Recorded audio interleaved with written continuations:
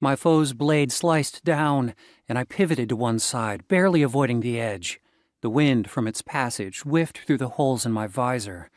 I riposted and almost tagged him, but he parried the blow in the nick of time.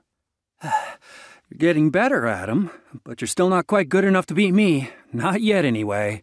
Let's talk more action, old man. Adam grinned as he launched into a series of strikes, pushing me back. Old man? I was still 2 years shy of 30. I'd show him old. I fought back, parrying, feinting, and lunging. We were evenly matched, and Adam's movements showed me that he enjoyed the fencing match as much as I did. He improved progressively with every bout, and I was proud to have helped him reach such a high level. Finally, after an intense exchange, I got a point. Whew, well done, I praised. That was a great bout.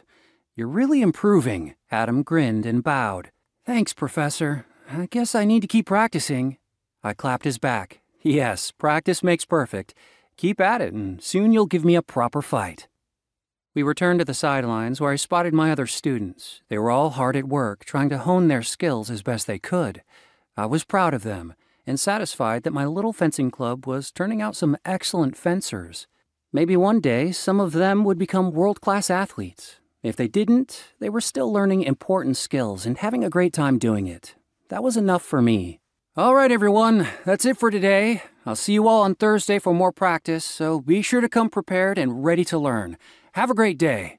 I clapped and sent them off with a smile. Adam thanked me again before leaving, and I waved goodbye as he walked out the door. As soon as everyone was gone, I gathered the equipment to put away until our next session. After everything was tidy, I grabbed my bag and headed out the door, eager to return to my research lab for some well-deserved time alone with my work.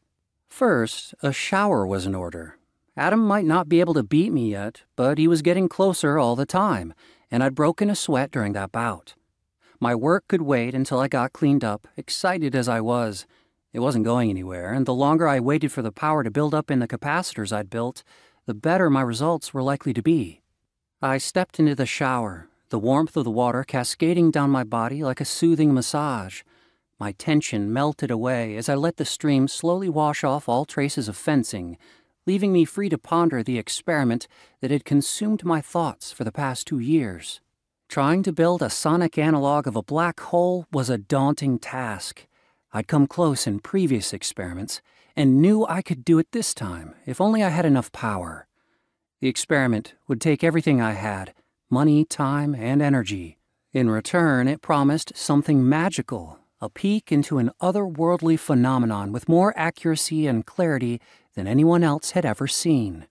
It was a risk worth taking. I toweled off and threw on work clothes. My stomach grumbled. It was close to dinner time, and lunch had been many hours ago. I wasn't ready to call it quits for the day until I'd flipped the switch on my creation.